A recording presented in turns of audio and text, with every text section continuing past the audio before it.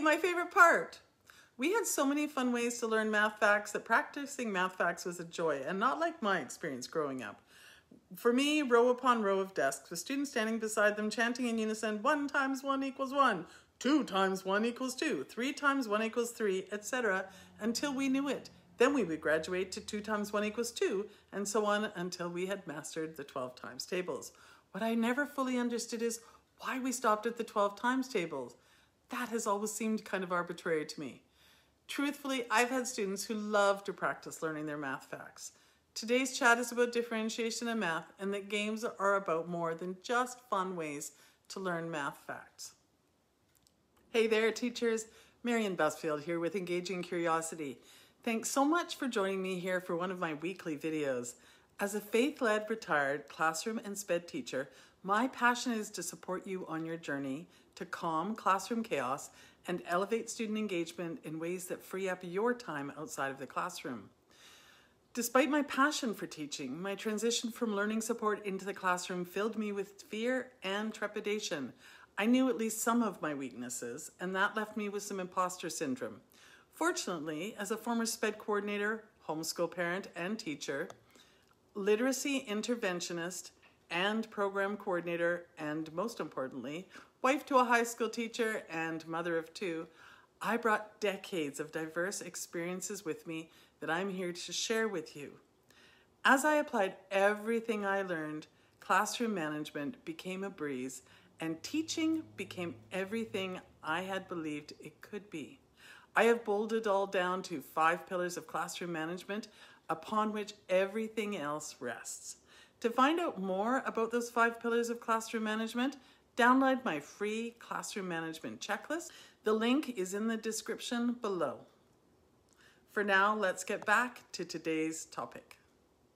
Games are effective for differentiation in math, and they are fun ways to learn math facts. And because I know differentiation can be a lot of work, later I will share how these activities help you to avoid burnout. Before fun ways to learn math facts, consider differentiation in math. Of course, you want to make it possible for all of your students to master their math facts. So the differentiation in math part is essential for the fun ways in math facts part to be effective for your purpose. A leader in the concept of differentiation in instruction is Carol Tomlinson, who is a professor of educational leadership foundations and policy at the University of Virginia. She identifies the following 4 ways to differentiate instruction. 1 is content, the what of learning. 2, process, the how do students make sense of ideas, part of learning. 3, product, the how do students show what they have learned, part of learning. 4, learning environment, the climate or tone of the classroom that makes students feel that they are safe to make mistakes and comfortable to think and process.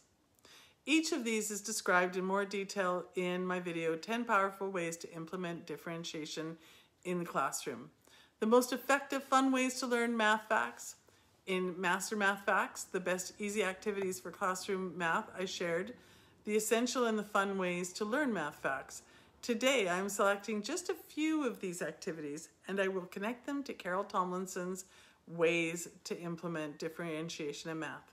My hope is to clarify the power in these activities, as I have heard too many teachers doubt the importance of using games in math.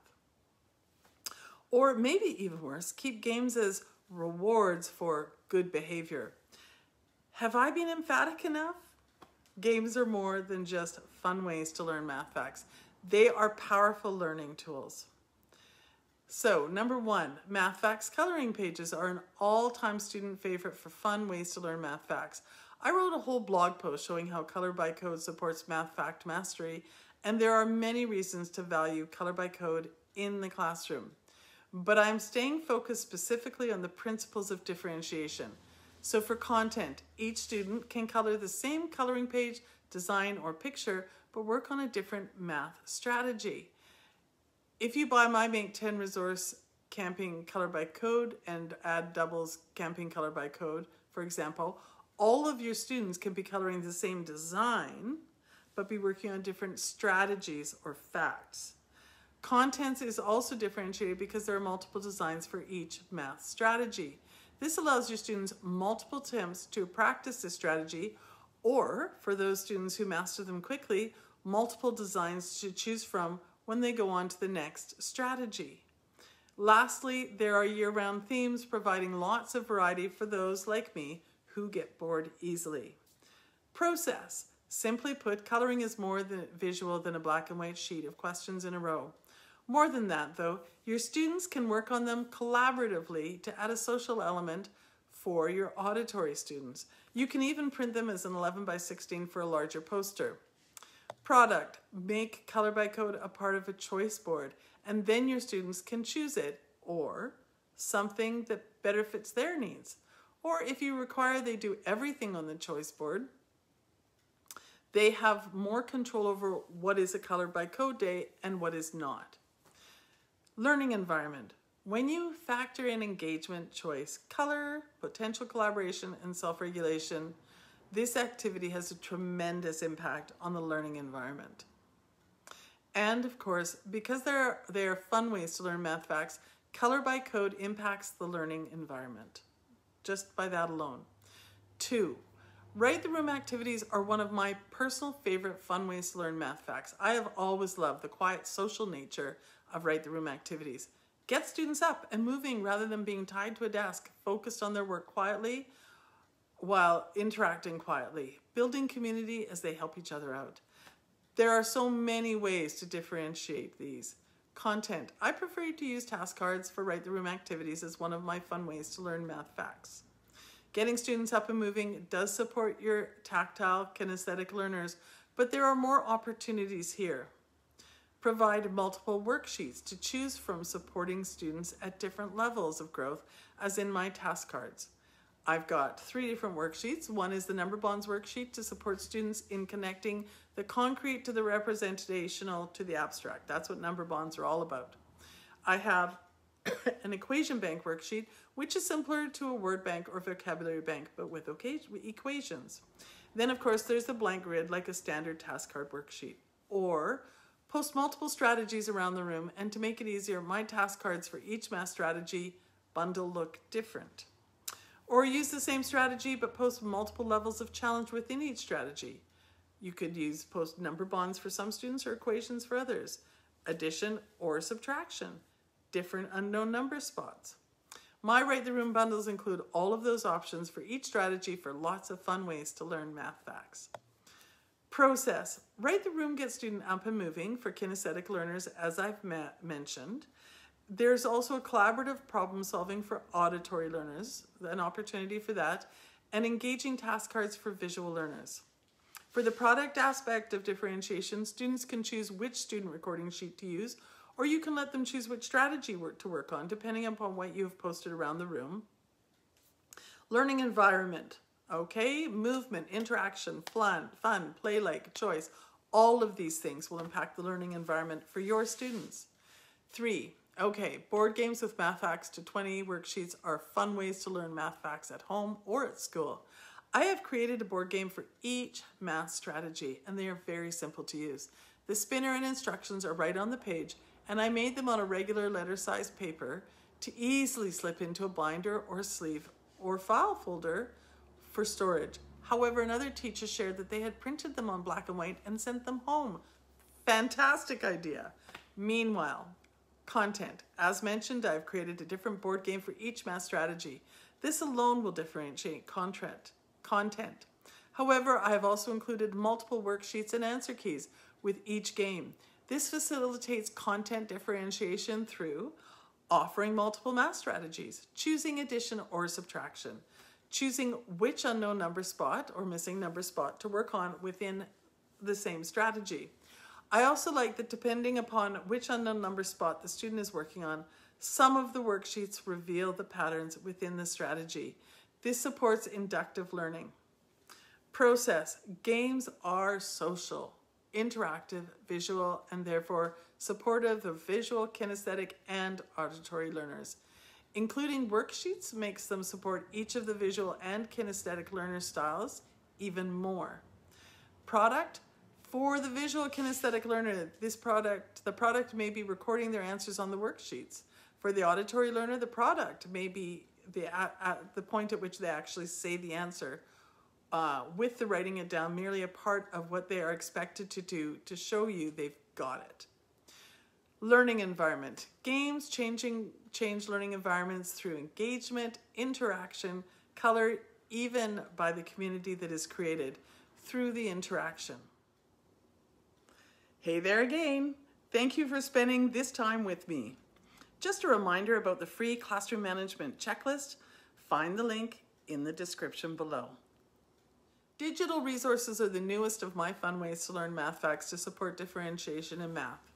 Full confession, as I write this, digital resources are still being developed in my store. I have a few, but nowhere near as many as my other resources. Ironically, the fact that there are a few is an indication of how important digital resources can be for differentiation in math. They are there because even though I prefer to see students using more hands-on activities, I know that digital resources are valuable, so I am working to include them in my store. I just did other things first. In other words, they aren't missing because they aren't valuable, but rather I have started to create them because they are valuable as fun ways to learn math facts. Excuse me. But anywho, content. Once again, you can have students work on any math strategy. For digital resources, I did choose a different design for many of the strategies because it is on a screen. Students are somewhat shielded from the comparison between what they are working on and what their peer is working on. Process. These digital resources are very accessible for the visual learner. They can also be an excellent choice for students who have the mental math down but struggle with fine motor skills or eye-hand coordination, and can really excel here with the digital resources. Product differentiation, students just need to be able to tap a key to share their understanding, which is a boon to many. My digital resources come with the option of allowing the students to print off an award once they have completed the game accurately and successfully. These certificates are fantastic for everything from student-led conferences to portfolios, but they are also just an option. The teacher can choose not to have them printed off. Learning environment. These activities, digital resource activities, are fantastic on a choice board containing a variety of fun ways to learn math facts. Also, for students who are introverts, they can be a nice option. And although it is important to provide interactive activities for all those students who have too much exposure to devices, the occasional digital resource is a very known activity, a comfort zone activity, if you will. And teaching students to use technology appropriately is a part of the curriculum where I live. So digital resources are a controlled and productive way to facilitate that while providing fun ways to learn math facts. One more word on content differentiation in math. For an added level of differentiation, most of my activities include the option of providing the students with a number line or without. For example, each of the color by code designs come with a number line or without. Each of the 3 different worksheets in my task cards come with a number line or without. Each of the unknown number worksheets for the board games comes with a number line or without. Choice is an element of fun ways to learn math facts and differentiation in math. So much has been said of each of these activities, and yet together they are even more powerful. Choice is an important part of the product aspect of differentiation in math and everything in life. When your students have the opportunity to choose how to show their learning, they are able to do their best. Now, I don't think that that means they only do color by code or only play digital games. I believe that variety is good. However, you can allow them to choose which activity from a group of 2 activities that are set out that day, or you can allow them to choose solitary or collaborative work twice in a week. Perhaps you can provide a choice board on which they may have to try everything once, but they get to choose the order, and for a bonus, they get to choose their favorite for their bonus activity. So maybe they get to do a color by code twice or a digital resource twice. Maybe the choice is the theme of the color by code or the math strategy they are coloring. What about choosing a number bonds worksheet or task cards or an equation bank worksheet with number sentences for task cards? Maybe they choose a worksheet with a number line or without one. Can they decide which missing number they want to work on for their board game? Regardless of how you implement choice, you can see that once you choose the right activities for your fun ways to learn math facts, can provide a multitude of options for your students to choose from. The challenge can then be prepping it all.